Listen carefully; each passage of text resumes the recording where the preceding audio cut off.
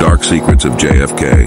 Fact 8. Kathleen Kennedy, JFK's sister, faced significant rejection and disapproval from her Catholic family after marrying a Protestant man. The strong religious divide within her family led to a lack of support and acceptance for her marriage. During her wedding, only her brother Joe Kennedy attended, highlighting the strained relationships between Kathleen and her other family members. Sadly, Kathleen's life was cut short at the tender age of 28. Despite her untimely passing, her funeral saw a glaring absence of her immediate family. It was her father, Joseph P. Kennedy Sr., who stood as the sole family member present to bid farewell to his daughter.